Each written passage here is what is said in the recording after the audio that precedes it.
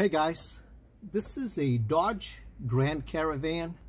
Somebody was asking in the forum the other day how to deal with this and what kind of hardware needs to be taken off.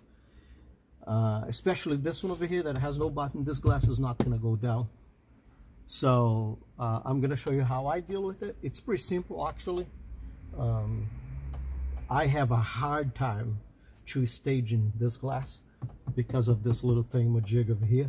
So I rather take this thing off because it's much easier. Okay, this is a model 2008 to 2019. Okay, it's actually pretty simple. This piece over here, it's a separate piece. Some of them will have a pin from the outside coming in. This specifically one doesn't have one, so it should just come this way. Okay, just like that, and it's out. And what holds it, you can see over here, two metal clips that bites inside of a little lip that you have it over here. Okay, very simple. Once you do that, this thing comes out kind of easy. You just pull in your direction, and now the sweep, it's totally free in there for you to start bringing it up.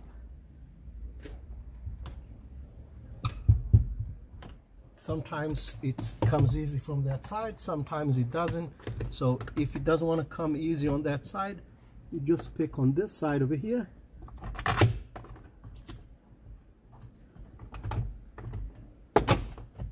and we'll come right up. Okay, now I didn't remove any screws or anything, as you saw.